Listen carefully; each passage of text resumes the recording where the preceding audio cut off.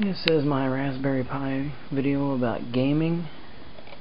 The games that come on the Raspberry Pi, which are pretty nice actually. Not bad for a Solar Wolf. Now this one I got this off the internet.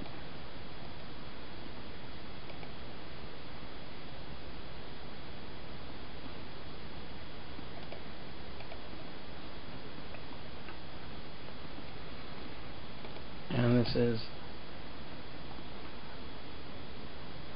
what the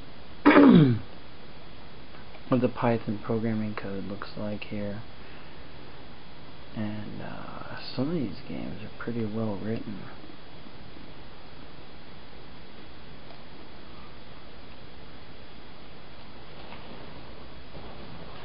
Let you see some of the detail.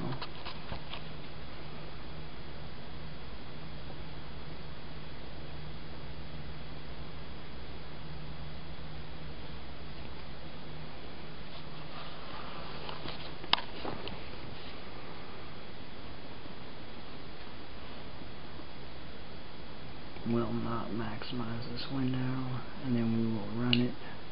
Solar Wolf. That's what this game's going to be.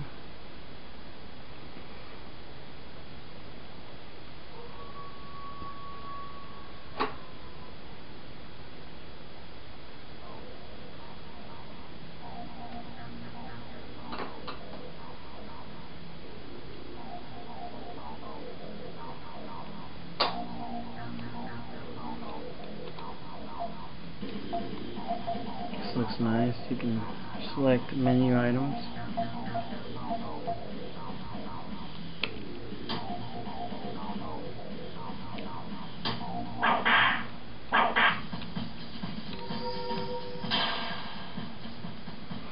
You pilot a mighty Solar Wolf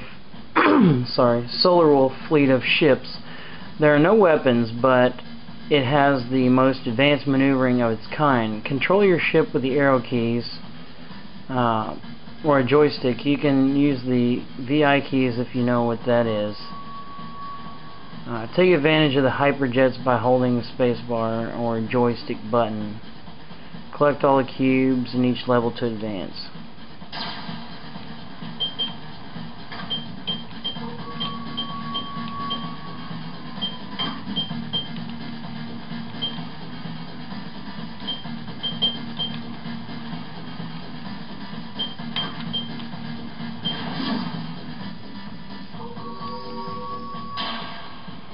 The Guardians protect the power cubes on every level. They will become more aggressive in the later levels. Don't get too close. They like to shoot point blank.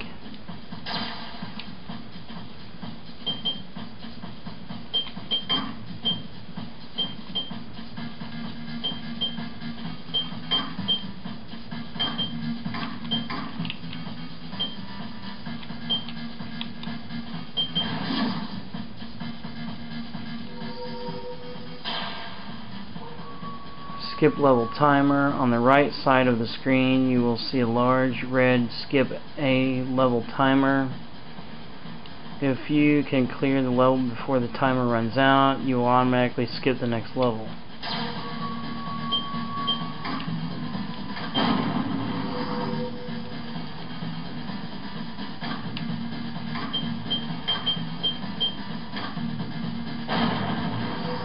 Okay, I'm done with that one.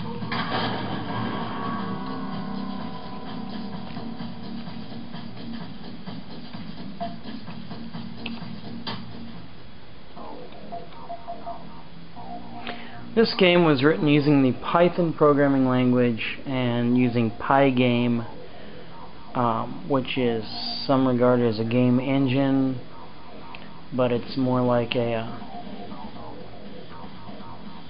what is Python or Pygame actually? It's like a, I have to look it up.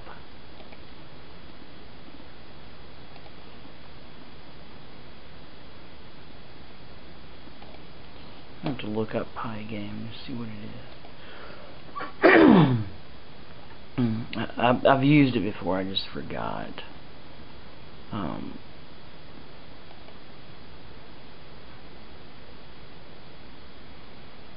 Well, Pygame combines the Python programming language with the SDL wrapper.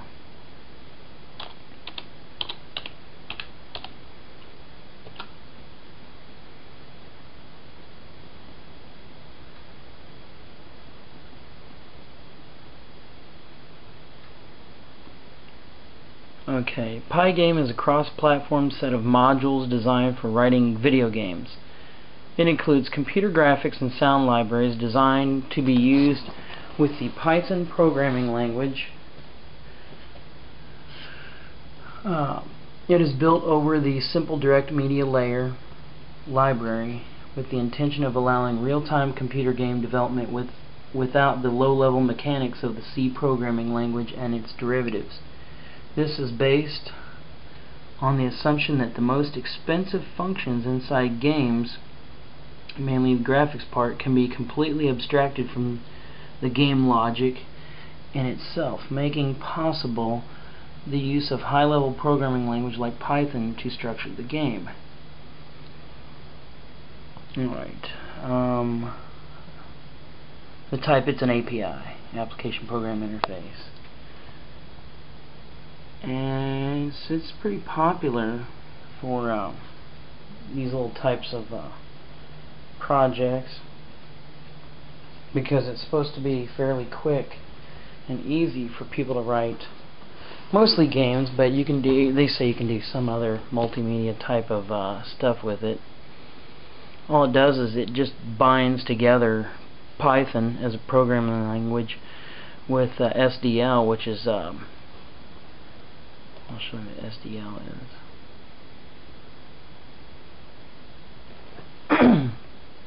It's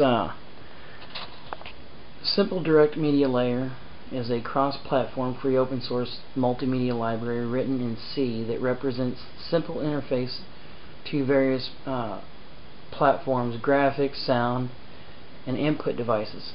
Basically, SDL is a lot like DirectX in Windows. DirectX is an API, and it handles input from mice, keyboard, joysticks. It handles sound, graphics, 3D rendering, but you know, DirectX has many components. They got direct sound, direct input, direct networking, and especially direct 3D. And all these components they're like subcomponents of DirectX, and so many games and multimedia programs, especially in Linux, make use of SDL. And the advantage of SDL is that it can run on virtually any operating system. It's very popular on GNU Linux, which most people just call it Linux, but it can run on Windows, it can run on Mac OS. Yeah, software developers use it to write computer games or other multimedia applications that can run on many operating systems, including Android, which is put out by Google, that's a form of Linux, Amiga operating system, FreeBSD, BeOS, iOS, which is Apple for their phones and their tablet PCs. It runs on Linux, Mac OS 9, Mac OS X or 10, MorphOS, OpenVMS, PlayStation Portable, Syllable, Symbian, WebOS, and Windows. So why? I mean, like, what incentive do people have to write their games or their whatever in DirectX and then only have it available on the Microsoft Windows platform? Why should anybody do that when they could write it using, you know, they can write their programs, their games, their multimedia programs using SDL, and then therefore their stuff will run on virtually any operating system and on virtually any computer with either little modification needed or no modification at all.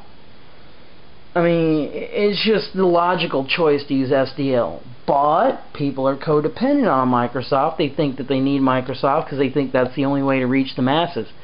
It's not exactly true. Since SDL runs on practically every operating system, why not just write your games or your programs to use SDL? Then you only have to, you only have to use it, you only have to use SDL, and then because of that, your programs and games can run on anything. So instead of making all these different versions and having to redo your project over and over again for whatever operating system, you just write it in SDL and then it'll run on all these. But people don't think that way in the industry. They think that they need Microsoft, and no. I mean, if they want to write their games for Windows, just write it for SDL, that API, and then yes, it will run on Windows. But then it will run on Linux or Mac. I mean, it's the logical choice. And you can reach even more people. And a lot of people don't think of that. But, oh well, if they want to be stupid, this is dumb. Anyway, that's that. Okay, Solar Wolf was pretty interesting. Now another one, they call it RPG World on here, but it's actually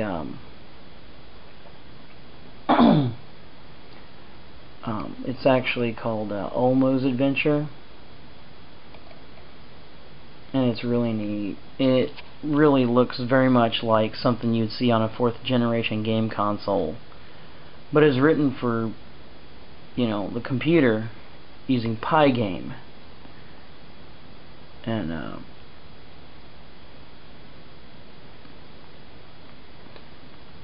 anyway, this person here, they adapted it for the Raspberry Pi. It would have ran on the Raspberry Pi anyway, because it's using the Python programming language. So they but I think it's just an iconic thing, because the Raspberry Pi is becoming a popular developer platform for games and such. And let's see if I can get a little bit closer to the screen, because this screen size seems like it's fixed. Specific size. One of these days I'm going to play this with a gamepad.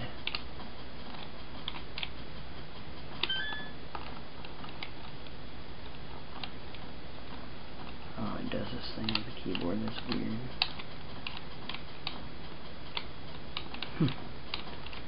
Hey, like, look at this. This looks like something from a 16-bit game console.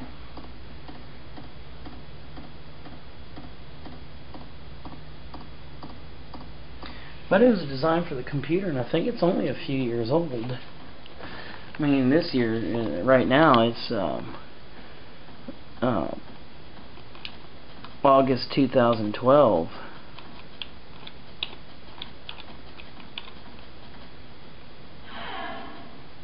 Oh, you can see it's loading a different map. You see on the command prompt, transition from right there. It just loaded that as I went over to the next part of the screen. I just pay attention to this because I want to make things like this.